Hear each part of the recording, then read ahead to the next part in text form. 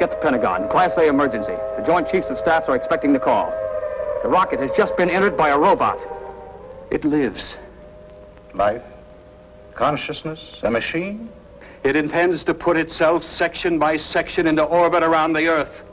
And from that day forever forward, Earth will be its slave.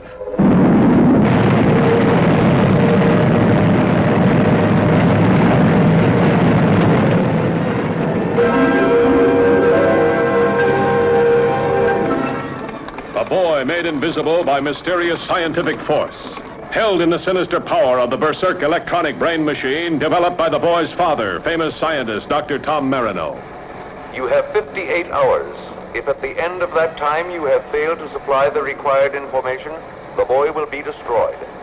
Top scientists and brass from the armed forces confer on the emergency.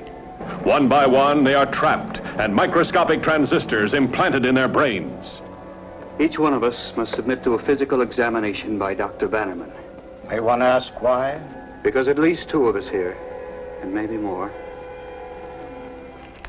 have one of these surgically embedded in their skulls. Which means they're completely under non-human control. Dr. Marino, you have been informed of the situation. My robot is already in space, and your son is completely in his hands. Marino, I direct your attention toward the television screen. You and your wife will remain here, and you will be obliged to look and listen. Are you ready, robot? Ready, Master. Good. You may begin with his eyes.